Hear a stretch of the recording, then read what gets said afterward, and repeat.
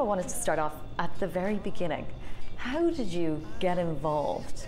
And how did you start up your company? How did it go? So as a little girl, my mum worked for an amazing woman called the Countess Labati. Okay.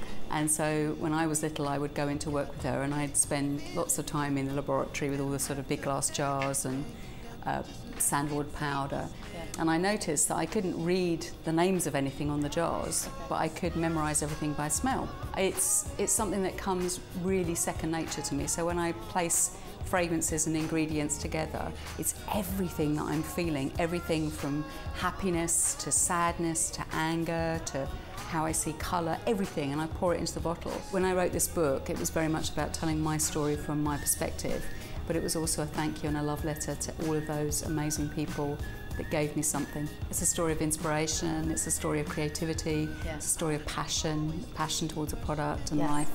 And I hope somebody reads it and thinks to themselves, you know what, if she can do it, so can I. I'm going to bring it back a tiny bit to Jo Malone. You ended up selling it. What was the choice behind that? Why?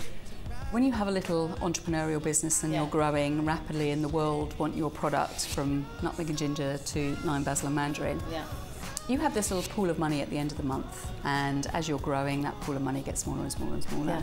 We either stayed where we were and stopped growing, we grew the business, but we would have to have help, or we had to think about it a whole different way.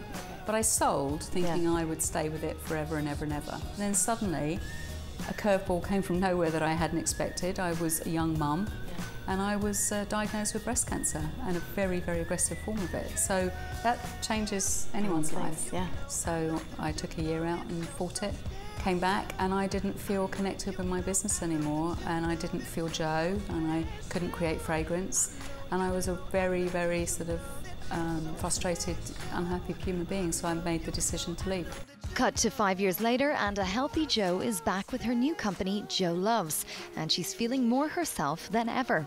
I'm happy to be Jo again. I'm happy. This isn't about me proving to anybody anything but myself, actually. The joy of being a shopkeeper again and being able to think something and make it a reality in a bottle is, you know, for me, makes my heart beat.